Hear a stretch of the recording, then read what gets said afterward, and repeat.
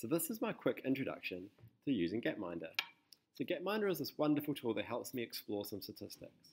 What I can do firstly is I've chosen a statistic on the y-axis called life expectancy, and I'm going to keep this one down the same. And what I can do then is choose some countries which I think might highlight the difference between developed and less developed countries. So I'm going to click my favourite country in the world, New Zealand, and then find my other favourite country called Kenya. What you can see straight away is they have different colours. So I can highlight Kenya, and that shows me that the life expectancy in Kenya in 2015 was 67, and the income per person was 2,898. So this is your descriptive skills, and at the top I can hover over New Zealand and I can see the same statistics for that country, and that tells me some of the differences. I can also click full screen so I can see a bit more clearly what I'm trying to do. I can then pull my slider back through time and think about, well, if I press play, how do these countries change over time?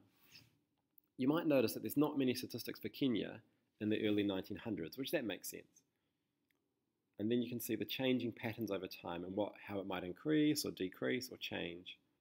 And you can talk about some of the differences between the countries.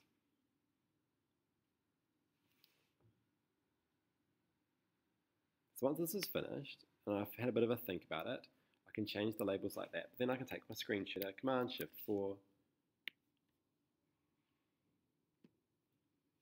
Then on my desktop, there's this thing. It's called a JPEG. So if I just open this, it opens in a program called Preview, which you might know. What Preview can do is I can click at the top on the little briefcase. You see the symbol up? These are called the markup tools.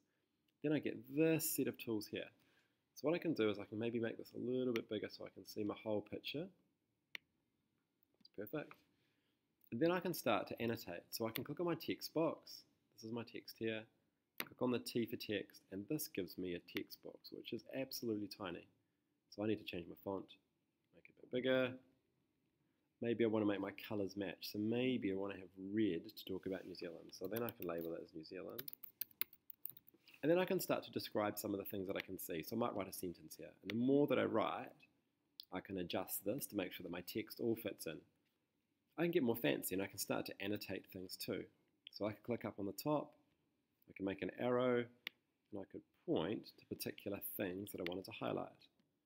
And I could think about the colours so that it was really clear what I was trying to do. And I've got other options here as well if I wanted to. So once I've finished, I need to press Command Save. And that saved my thing.